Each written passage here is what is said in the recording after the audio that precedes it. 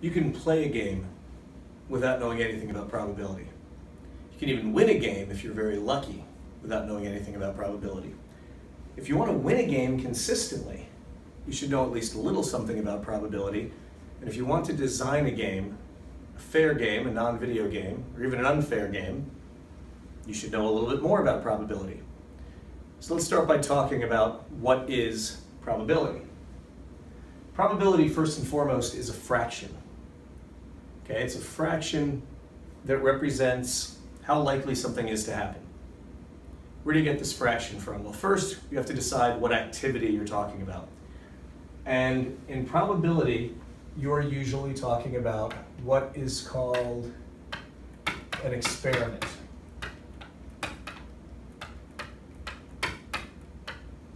Now, we use words in math sometimes differently than we use them in science. The word experiment here doesn't mean the image that might be conjured up in your mind. It has nothing to do with test tubes or lab reports or launching a rocket or anything else you can imagine. Experiment here simply means any activity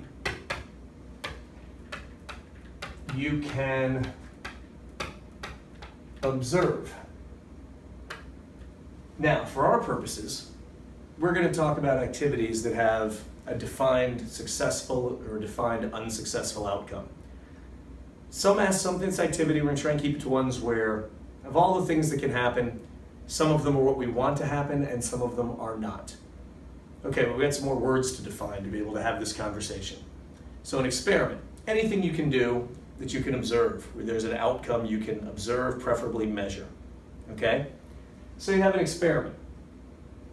How many things can happen in your experiment? Well, that depends. If your experiment is as simple as flipping a coin, there are two things that can happen. If your experiment is rolling a 6-sided die, there are 6 things that can happen.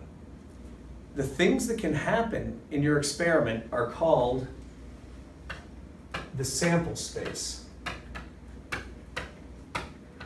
And the sample space is every possible outcome of your experiment.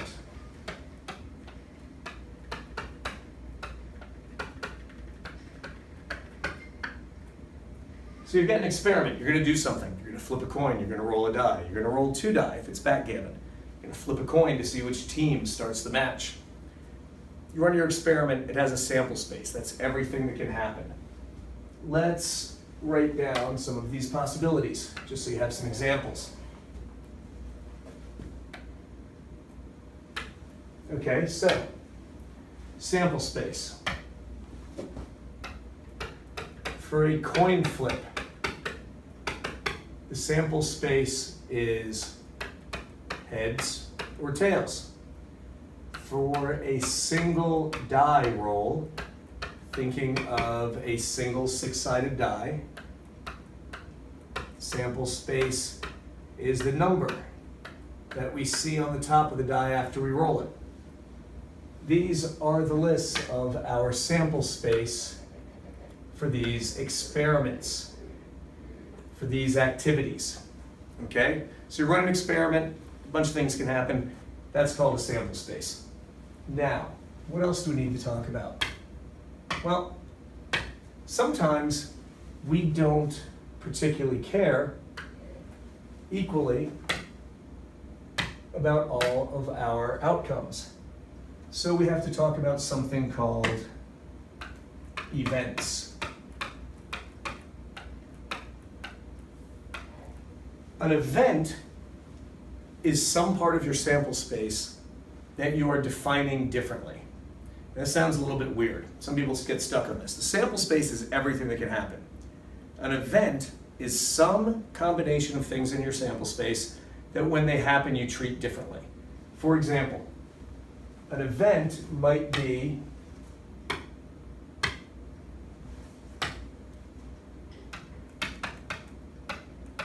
rolling an even number on a 6-sided six-sided die. Okay, well the only things in that event are 2, 4, and 6. So we're defining that event. That event takes up 3 things in our sample space. So how do we find the probability of this event? Well, let's see. The probability of an event is a fraction, like I said, and it's equal to the number of ways the event can happen divided by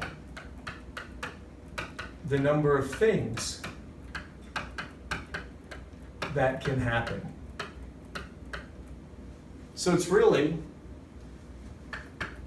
the number of things in your event divided by the number of things in your sample space. Your sample space, remember, is everything that can happen. Your event is something you've arbitrarily chosen, and it's a small part of your sample space. So for example, if I say I want to know the probability of the likelihood that I will roll an even number on a 6-sided die, well, I've got 3 things in my event and 6 things in my sample space. So let's take a look at that.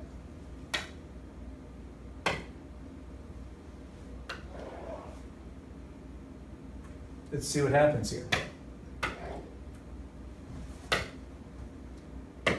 Okay, the probability of rolling an even number equals 3. Where'd I get that 3 from?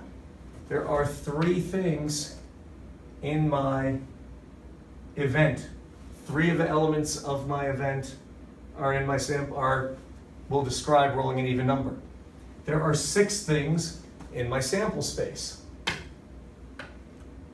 So probability is 1/2, what I get from reducing the fraction.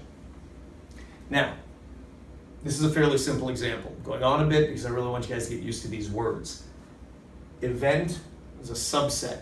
Okay, it's a smaller amount of the things in your sample space. Sample space is everything that can happen. That is basic probability. Sometimes the examples get a little bit more interesting.